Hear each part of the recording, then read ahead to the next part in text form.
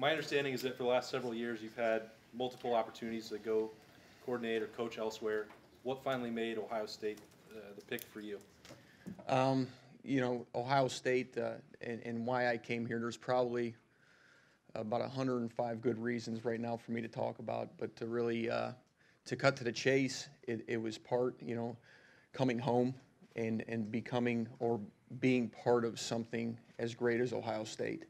And I'm very humbled, my family's very humbled to be a part of that.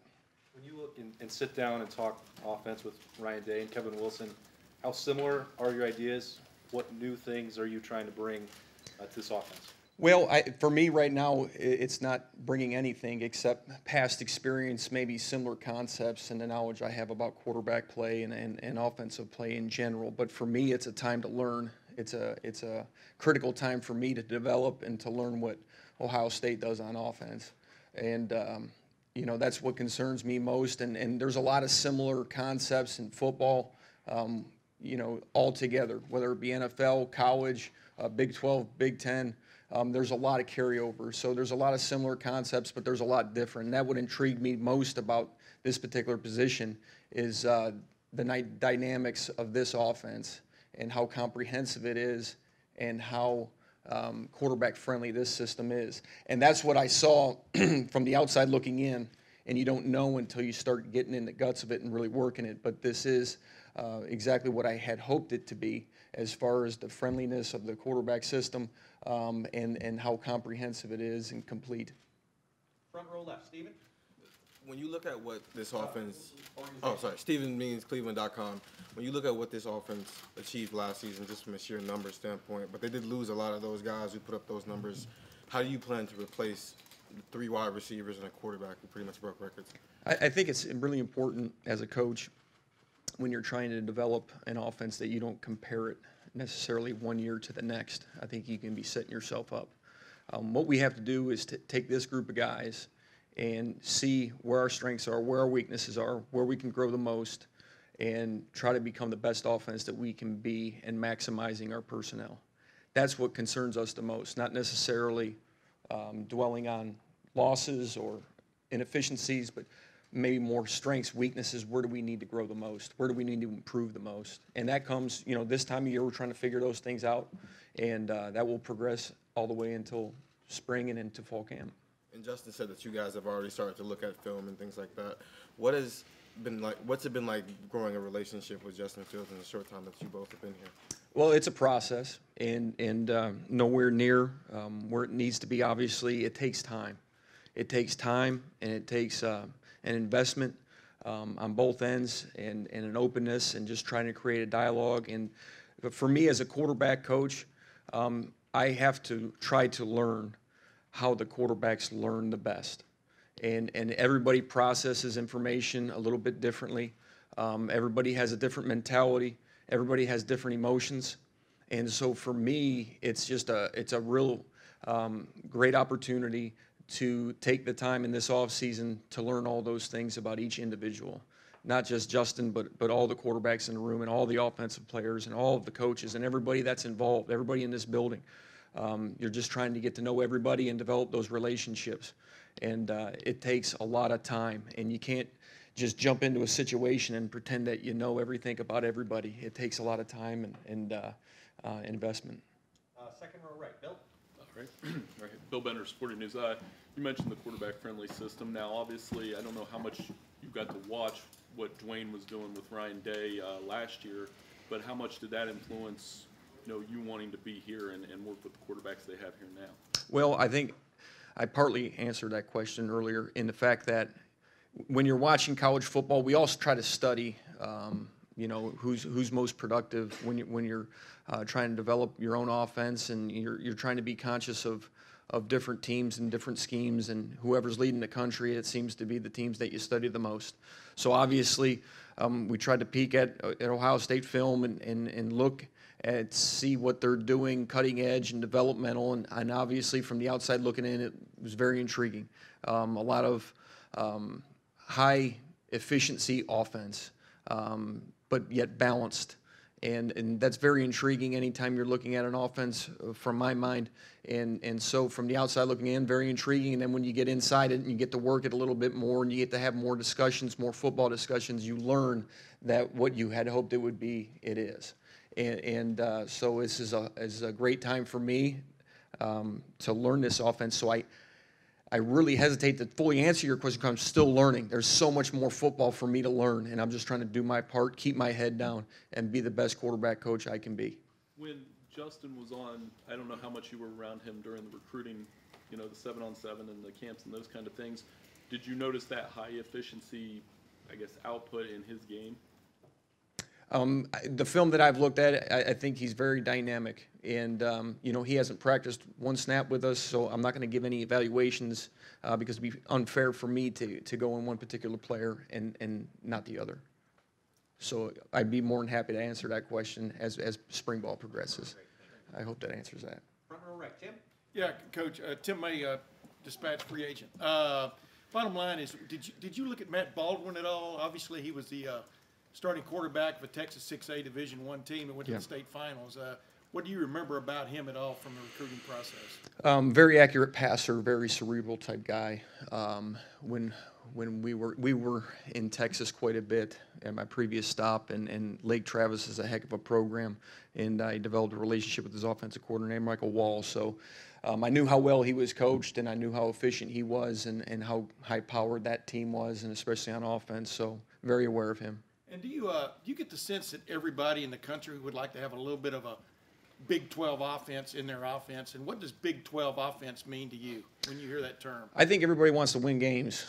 I think that's the most important thing. And I think one of the best quotes was by Tom Brady recently, the most important stats wins. And everything else really doesn't matter. It doesn't matter how many yards you throw for. It doesn't matter how many points you score, as long as you have more points than the opposition at the end of the day. And really, that's what concerns us the most. What does Big 12 offense mean? I think the air raid was kind of mainstream in that conference, and it's branched off, and I think even the true air raid guys have even developed into more of an RPO system, more of tight end play. Everything adapts and everything changes. And you get more air raid, and then you get more drop 8 teams. You're starting to see more 0 and 4 eyes, and not the true traditional drop 7 teams, so that complicates things, and then so the air raid had to kind of develop. So I think it's morphed. It's all morphed, and it's bled in different areas, and it's bled into the NFL. And so, what is Big 12 offense? I don't think you can just point and click at it. I think it's more of a philosophy of spreading the field and throwing the ball down the field vertically, and trying to create space. More or less, but I think that is now commonplace in different types of the country and at different levels. Third row left, Dan. Dan Murphy from ESPN. How do you work with a quarterback in flux? Does it change at all when Justin doesn't know his situation for 2019, and how would that affect sort of the depth of the room you've got? Can you rephrase that question, please? Sure. With Justin Fields waiting on a 2019 eligibility waiver, does that change the way that you approach the quarterback room and the depth you have until you have a decision? My job is to coach the quarterbacks, regardless of whether it's a walk-on, whether it's a scholarship player, if they're in the room, they're getting coached hard. And my job is to develop all of their talents. That's what we promise our student athletes as we're recruiting them, our prospects as we're recruiting them. That's what we tell their parents, and that's what I'm going to do. And that's what my history has proven, and our history and our philosophy is just to develop the person and the player here, and we're trying to do that with each individual. Justin said he was sort of learning the offense along with you a lot over the past month or so. How has that process played out for you, and is it helpful at all to have someone next to you who's going through the same thing? Yeah, I think it is. I think I don't know if it's helpful, but you have to, I think, be aware of that situation. You can't pretend. You can't walk into a room and think you know everything. I mean, I'm learning the offense right with them, and it's open dialogue, and I probably ask more questions than they ask. And I'm not afraid to ask some stupid questions. So I'll ask the uncomfortable, stupid questions because I don't care. I want the information to be processed, and I want us to have good football conversations, and I want us to develop the best we can in that room and to have the most knowledge that we can when we snap the ball. from an information processing standpoint. And that's my job, and you know, this is a very unique opportunity and a great opportunity for me to develop as a coach, but I have a huge responsibility in developing these quarterbacks as well. Last couple for Mike, front, second row left, Bill. Hi, Mike. Bill Landis from The Athletic. When you're making career decisions, for you personally, how much do you weigh the opportunity to step into a situation where it's more of a revamp of the offense as opposed to stepping into a situation where an offense is more established and you're sort of being brought into that? And how has that informed the decisions you've made throughout your career? That's a heck of a question. That is, I think a lot of things factor into all those different types of situations. I think Coach Halfley answered it best when he said he decided to come here because it was great people. And that is a huge factor in everything. Our coaches, getting to know Coach Day through the process, and now that I'm here and able to establish relationships with the players, you're able to see that the person element, the human quality is awesome here. The character here is great. But all of those things factor into your decision of whether or not to take a particular job. And so there's a comfort, and you have to be also very aware of that comfort, because you don't, as a coach, and as any profession, and I'm sure in your profession it's the same thing, you don't want to become too comfortable. You want to get out of that comfort zone in order to improve, but you also want to set yourself up for success. So I think my answer to the question that was asked me earlier is that I just wanted to be part of something great, and coming to Ohio State is kind of a no-brainer for me, and I'm very humbled to be in this situation. When you talk to some offensive coordinators, though, they say that the opportunity to call the plays and really put your fingerprint or thumbprint, whatever you call it, on the offense, like that's the fun part of it. And it seems like maybe you're giving up some of that to be a part of this, and I'm just wondering if that was a difficult conversation to have with yourself. Well, I think you're onto it, but I don't think it's very difficult to come to Ohio State, in short, and to be part of this program and this tradition, and to come home for me is a no-brainer. And last question, third row right, Rob. Rob Aller, Columbus Dispatch. Every coach is a product of who they've coached under. Mike Gundy, we see him a certain way. What did you learn from him? What do you bring to this place that you picked up from him? Well, what I've tried to learn from Coach Gundy is that he is himself, and you have to be yourself in this profession.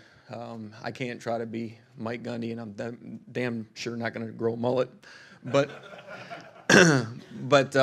he's unique. He's got his own style, and I think that's the most important. He's a genuine human being that cares about student athletes. That's probably the biggest take from Coach Gundy, is how to treat people and to improve upon that every day. And